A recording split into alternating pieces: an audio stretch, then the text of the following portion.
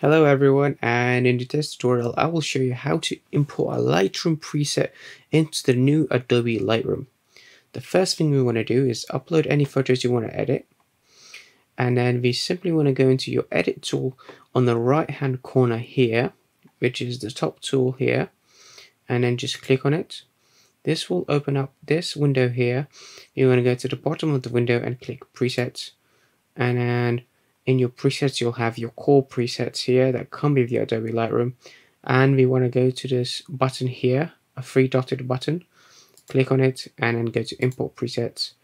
Find the folder where your presets are at, select the presets and simply click import. After that you'll have your user presets, which are basically your import presets or the presets you've created before. And what you want to do next is select a preset, and wow, here it is, it's all done. And of course, with all the photos you probably want to change a few little things, which you can do with your edit tool here.